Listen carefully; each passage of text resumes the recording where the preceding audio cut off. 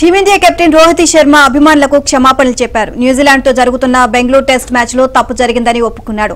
Pitch అంచనా వేయడంలో విఫలమయ్యామని అన్నారు రోహిత్ శర్మ. కెప్టెన్ గా 46 పరుగుల స్కోర్ చూసి బాధపడ్డానని అన్నారు. ముందుగా బ్యాటింగ్ చేయాలన్న నిర్ణయం తనదే అని, ఎలాంటి అంచనాలు వేయకుండా టాస్ గెలిచి ముందుగా బ్యాటింగ్ ఎంచుకున్నట్లు రోహిత్ తెలియజేశారు.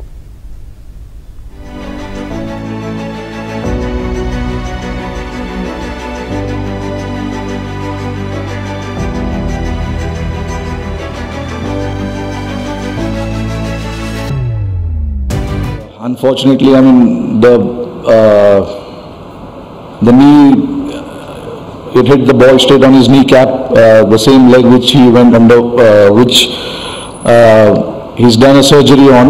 So he's got a little bit of swelling on it, and you know the muscles are quite tender at this point in time. So it's a precautionary measure.